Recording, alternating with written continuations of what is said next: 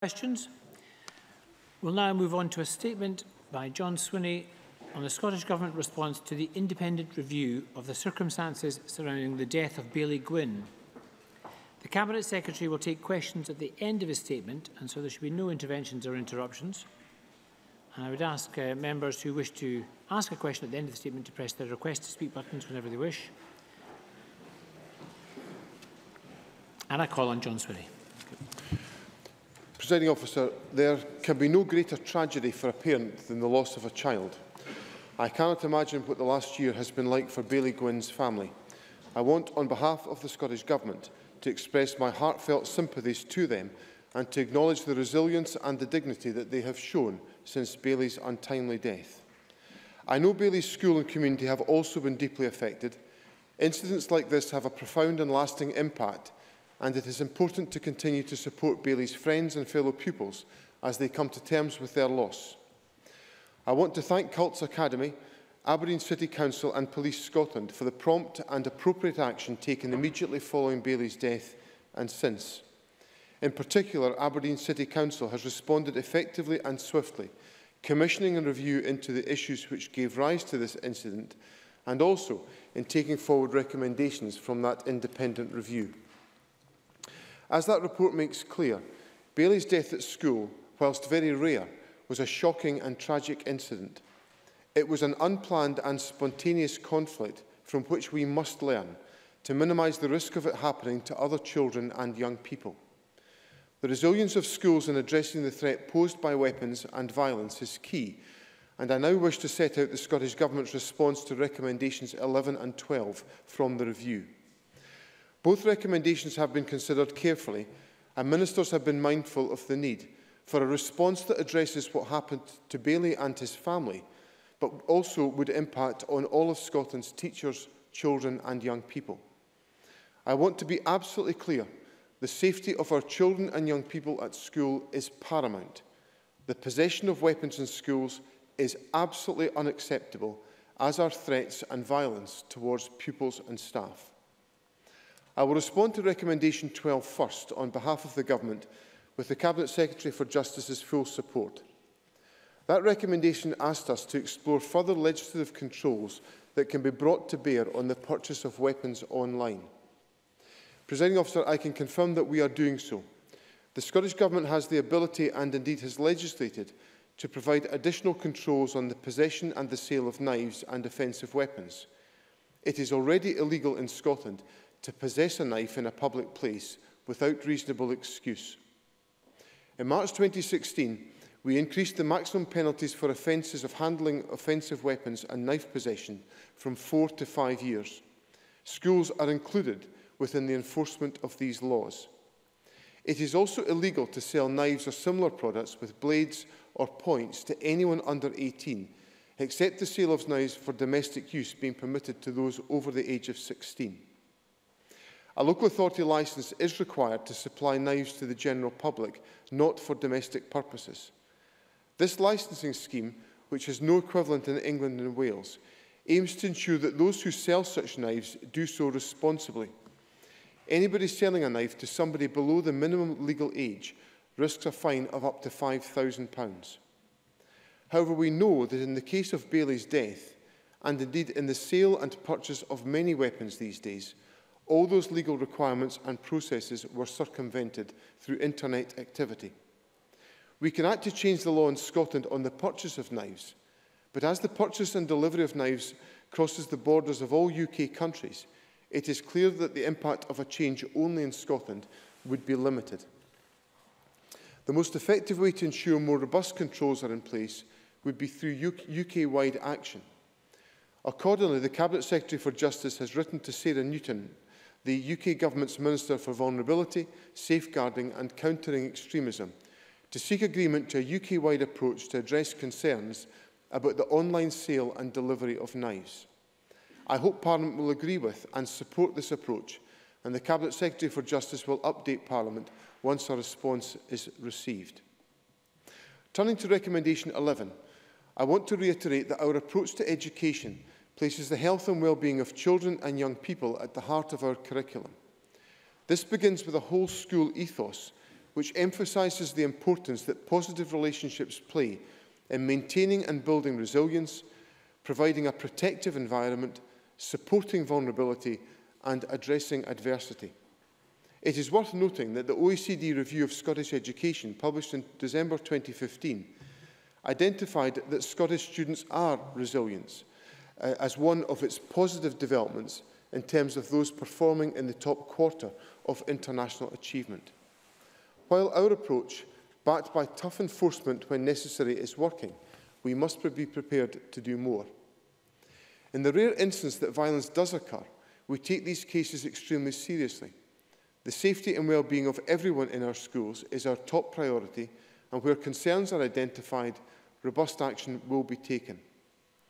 I have sought stakeholders' views to inform our response to Recommendation 11, and I can advise Parliament that I will include new guidance on violence and weapons in schools within our refreshed guidance on school exclusions. This will be published this spring. The new guidance will make clear that any incident must be monitored and recorded at a local level. Indeed, Aberdeen has undertaken exemplary work to put such processes in place already. Monitoring and recording will enable local authorities to review and to improve local policies. This government's approach to the issue of violence has been consistent. By investing in early intervention, we can deter and divert people from harmful behaviours and can encourage positive relationships founded on respect, tolerance and inclusion. We have already invested significantly and will continue to do so in activity delivered in partnership with schools and a range of agencies and organisations. These will continue to be freely available to all schools. Since 2007, we have invested over £10.5 million in activity to reduce violence among young people, including over £3 million for No Knives, Better Lives, and over £7.6 million since 2008 in the National Violence Reduction Unit, including delivery of the Mentors in Violence Prevention programme. This programme seeks to give young people the skills and confidence to safely intervene and to speak up to protect themselves and their friends against violence and abuse. We are now accelerating expansion of the MVP programme to reach an additional 30,000 young people in another 93 secondary schools across Scotland by March 2018. A total of 108 schools across 18 local authorities are currently engaging with the programme. Recommendation 11 also asked the Scottish Government to give consideration to amending the law in relation to searching pupils. I want to assure Parliament that I have given very careful consideration to this point and listened to advice from key stakeholders, especially teachers and their representatives. I can advise Parliament that I will not be taking this recommendation forward. Schools and local authorities in Scotland already have robust processes in place to address concerns about violence and weapons. These take into account health and safety issues and are based on risk assessments which enable staff to deal appropriately with situations where a weapon is suspected. In such circumstances, teachers may ask to carry out a consensual search. Changing the law would confer statutory powers on teachers, allowing them to compel a young person to be searched. Currently, outside of the prison system, this power is held only by the police. We would therefore be placing teachers on the same footing as police officers if we were to change the law. This would radically change the teacher-pupil relationship, which is often fundamental to encouraging young people to change challenging behaviour and potentially damage the school ethos and commitment to positive relationships that currently exist in Scottish schools. Given the recent debate on stop and search powers for Police Scotland in relation to children and young people and the necessary safeguards that are now in place, it is important that we take that consistent position into our schools and communities. We will continue with the current approach while strengthening and clarifying the position in our refreshed guidance on school exclusions. The guidance will be clear that consensual searches can continue, but if a teacher is uncertain or a young person will not cooperate by showing their belongings, then the police must be called immediately. Presiding Officer, I want to reassure Parliament that the Justice Secretary and I have given careful consideration to these two recommendations. We have sought advice and listened to a range of views and experiences. we have taken seriously our responsibility to provide an adequate and appropriate response on behalf of government to the changes recommended to us. Most importantly of all, throughout our deliberations, we have kept at the forefront of our minds that a young man lost his life in one of our schools.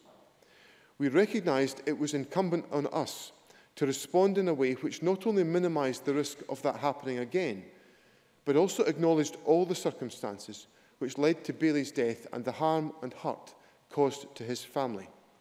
Taking all of this into account, I believe the response I have set out to recommendations 11 and 12 in the independent review is the correct one.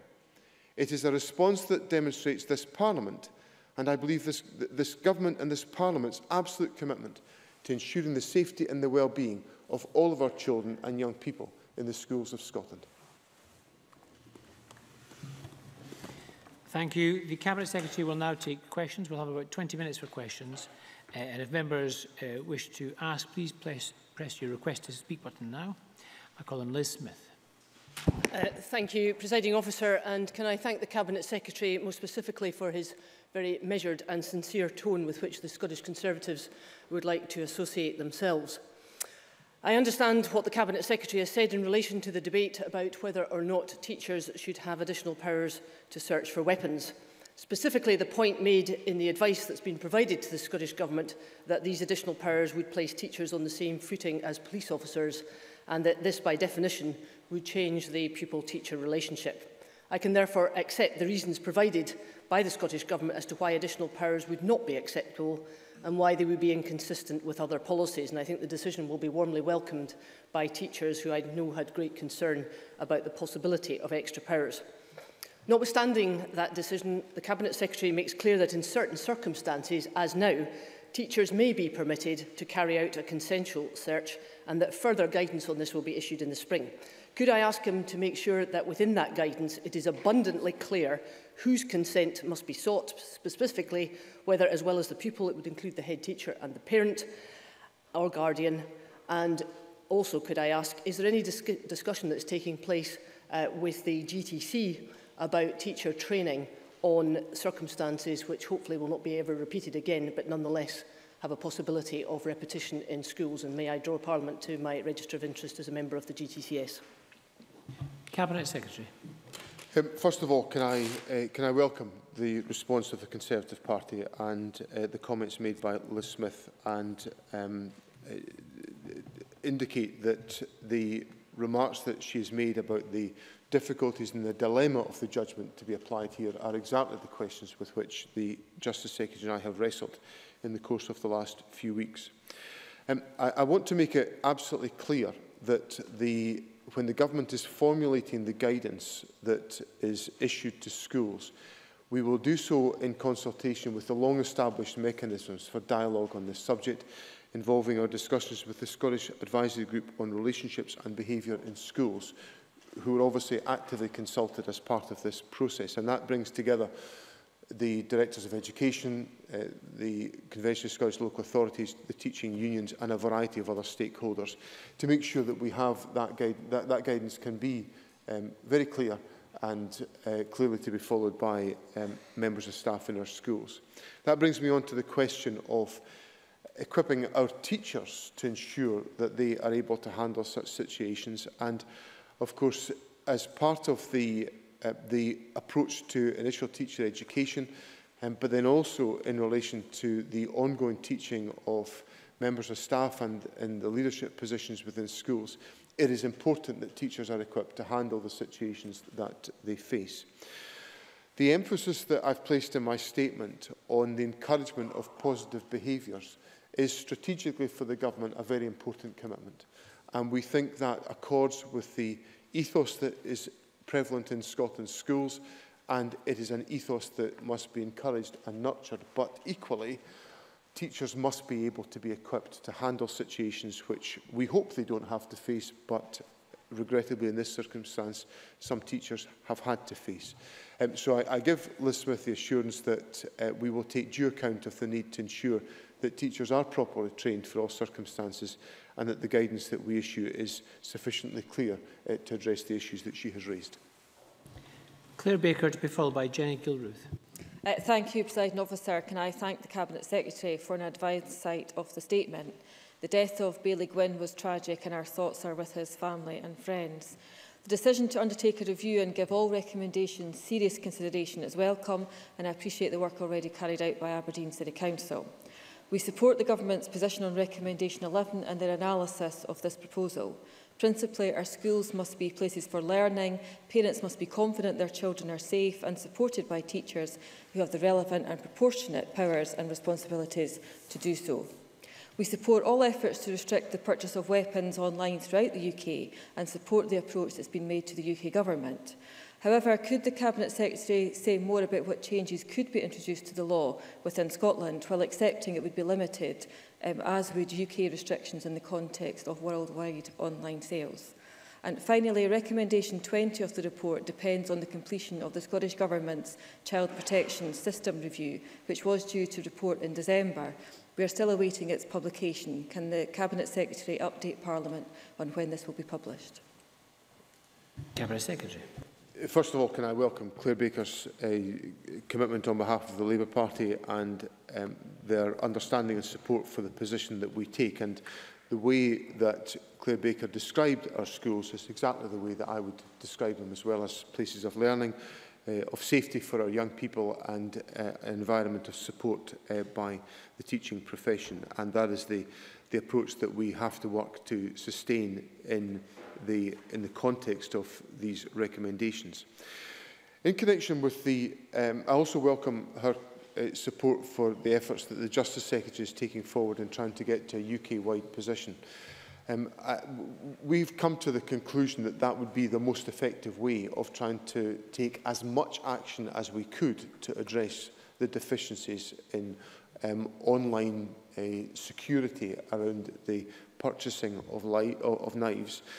And we think that taking forward actions in Scotland, particularly around requiring more stringent measures on age verification, could be undertaken and could be applied. But the danger is that we would not be able to capture all of the potential sources of knives to be dispatched from online sales. Although even within a United Kingdom measure, we have to accept that that may not be possible because of the nature of business traffic that is currently undertaken. So we will explore with the UK Government how we can most effectively strengthen these provisions, and as I said in my statement, the Justice Secretary will report to Parliament on that question and ensure that the updates we receive from our dialogue with the UK Government are reported to Parliament. On our final issue, the Government is still giving consideration to this issue, and reports will be published in due course. Jenny Gilruth, to be followed by Ross Thompson. Thank you, Presiding Officer. And can I remind members I am the Parliamentary Liaison Officer to the Cabinet Secretary for Education. To ask the Cabinet Secretary what the Government is doing to support schools in developing robust security and safety measures which ensure the well-being of all pupils and staff. Cabinet Secretary. Much of this activity relates to ensuring that we create a safe ethos within individual schools. So the proactive measures that we take, such as through the work of the Violence Reduction Unit, the mentoring programme, the communication of the No Knives Better Lives campaign, are all designed to create that positive environment in which young people can be supported effectively within our education system. I've set out within my statement today additional measures that we will put in place to strengthen the guidance so there is more effective and assiduous reporting of incidents, and as a consequence, more effective and assiduous follow-up to those incidents to ensure that we learn lessons and are constantly trying to make our schools as safe as they possibly can be to protect the well-being of young people in our country. Ross Thompson, to be followed by Lewis MacDonald. Thank you, Presiding Officer, and I declare an interest as a current and serving councillor on Aberdeen City Council. As a North East member representing the community of cults, I know how deeply affected the school community and the wider community have been by the tragic death of Bailey Gwynne over a year ago. It is welcome that following the publication of Andrew Lowe's report, Aberdeen City Council agreed to a new strategy aimed at preventing knives and other weapons from getting into schools and acted swiftly to implement the report's recommendations. So will the Scottish Government work to ensure that this exemplar work carried out by Aberdeen City Council in response will be rolled out by other councils in Scotland? Cabinet Secretary. I've already indicated my appreciation of the work that's been undertaken swiftly and timorously by Aberdeen City Council. The Council has addressed the issues raised in the independent report very swiftly and effectively.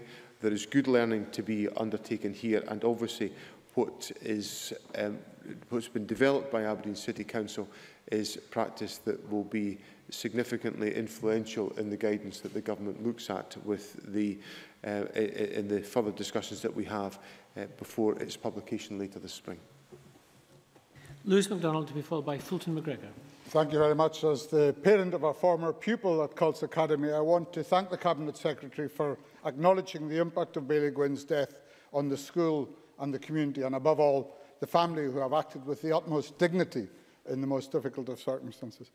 He has, I think, already confirmed the discussions he has had with Aberdeen City Council. Will he confirm further that the model of joint working with the other public sector bodies involved in this case has a direct relevance to other such cases where different public authorities have a responsibility and those responsibilities intersect? And if indeed the implementation of recommendations for Aberdeen City Council and the other public bodies is indeed well on course, will he tell us whether there is any further role that the Scottish Government expects to play in supporting the Council on those matters, particularly in relation to the school and the family? Cabinet Secretary.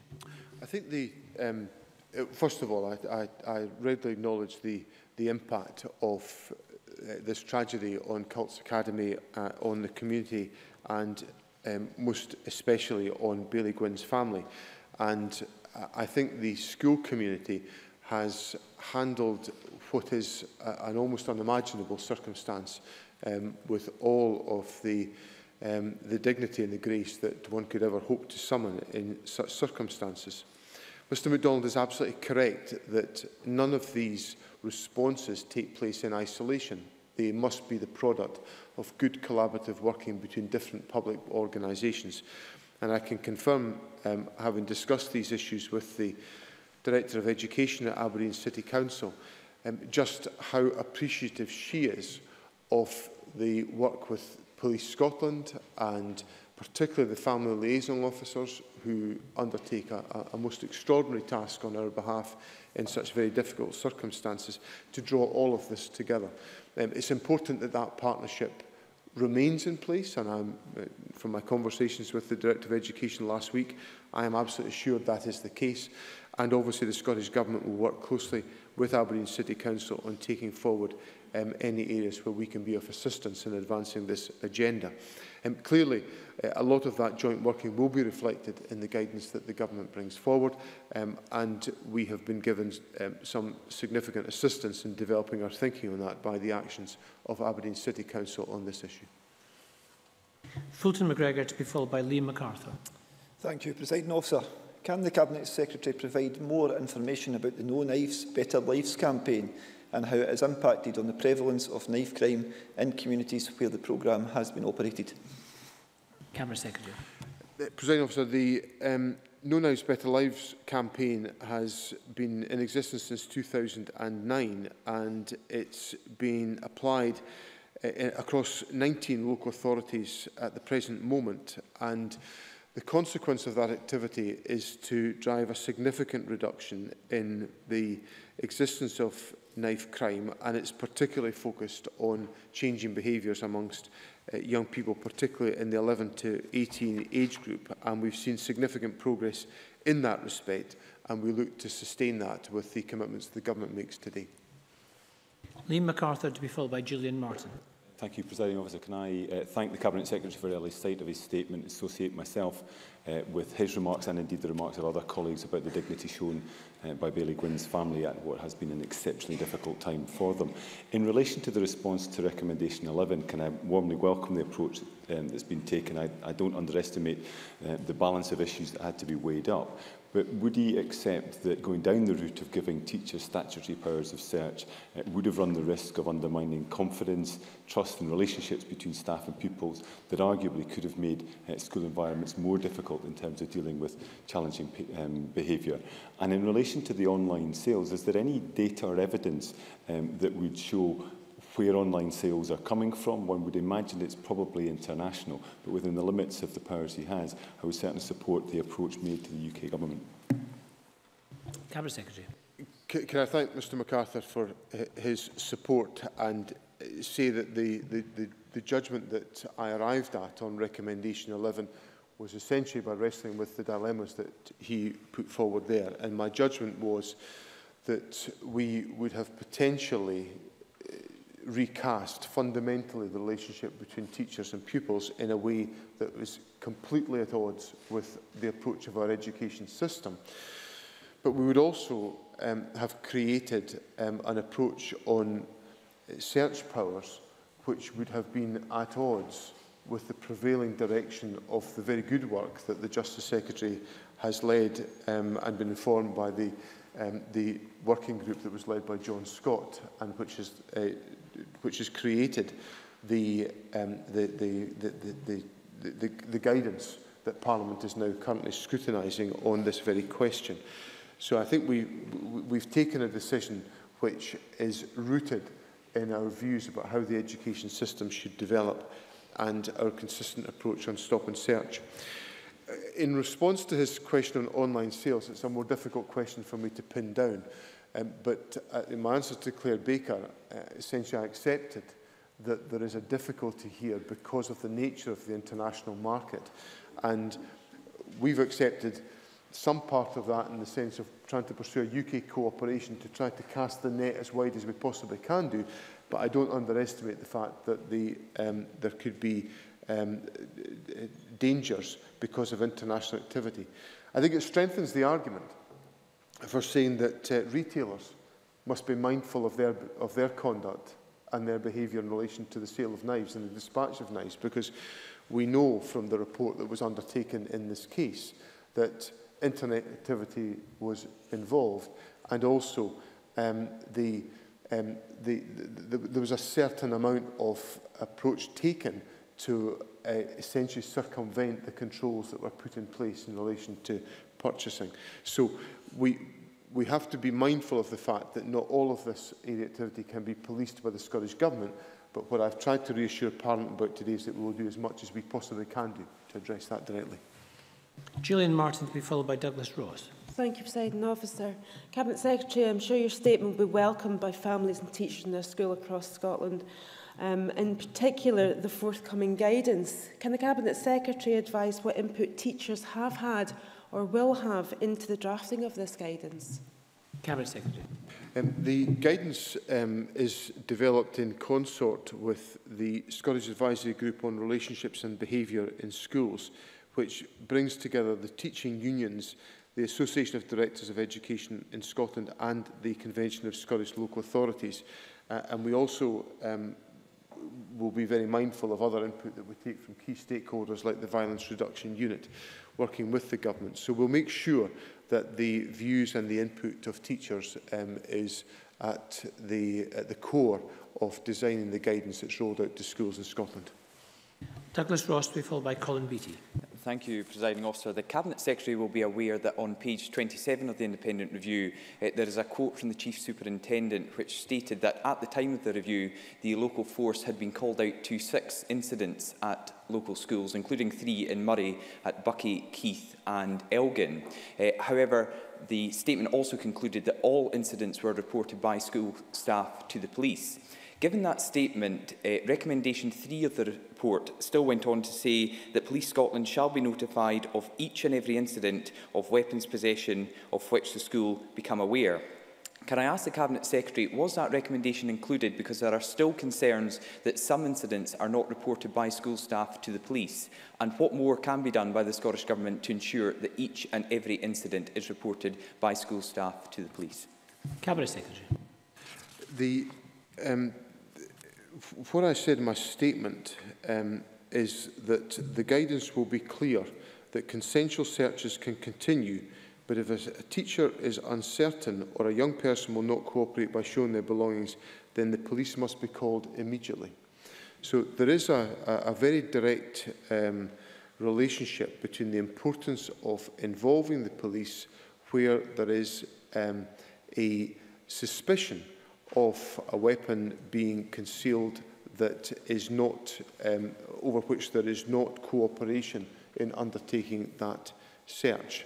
So the guidance that the government puts out will address these issues as part of creating an approach within our schools which tries to resolve issues in the first case by encouraging young people not to carry knives in the first place. And all of the effort will be put into to promote that message, that strong contribution to the ethos of our schools. There will then be guidance about the ability of teachers to exercise control and to undertake consensual searches if a young person is prepared to cooperate. And if that is not successful, then obviously to involve the police, as is the appropriate way for such matters to be handled, consistent with the approach that I've set out today. Colin Beattie, to be followed by Daniel Johnson. I welcome the news that Scottish ministers want to see the online purchase and receipt of offensive weapons outlawed. Can the Cabinet Secretary advise when he expects to receive a response from the UK Minister and what action Scottish ministers will take if the UK Government refuses to act to address this issue? Cabinet Secretary. The Cabinet Secretary for Justice wrote to the Home Office on the 18th of January, so we'll wait some time before we hear a response. Obviously, we hope that we can encourage the UK Government to work with us on this question and to find practical ways of addressing it.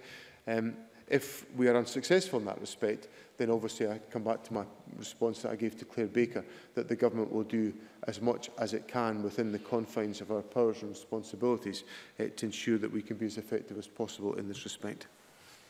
Daniel Johnson, to be followed by Claire Adamson. Amongst the recommendations made in the independent report to Aberdeen City Council were recommendation 10 that they work with the Ben Kinsella Trust on violence reduction policies, and recommendation 13 that they consult with Respect Me regarding anti-bullying policies. I note and welcome the comments that the Cabinet Secretary made around violence reduction measures and programmes. But following on and by extension from these recommendations, what contact has the Scottish Government had with these organisations and others around these matters, and what revisions and improvements have been made to the violence reduction programmes in light of the tragic circumstances of Bailey Gwynne's death? Cabinet Secretary. The violence reduction programmes have been long-standing programmes, well developed and I think very successful in reducing crimes and violence amongst young people, and particularly around knife crime, and the statistics speak for themselves in that respect. So I think the programmes have got a lot to assist us with in this respect. On Mr Johnson's 2 points about recommendations 10 and 13, in relation to Respect Me, obviously Respect Me Act in taking forward work on the Government's behalf in working to tackle the issue of bullying amongst young people.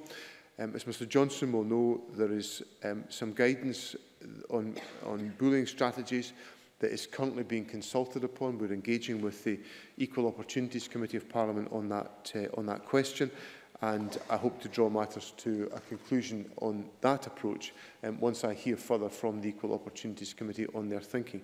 But I can assure Mr Johnson that we work very closely with organisations such as Respect Me, focused on working to tackle bullying within our schools and to provide the most effective support to assist in that respect.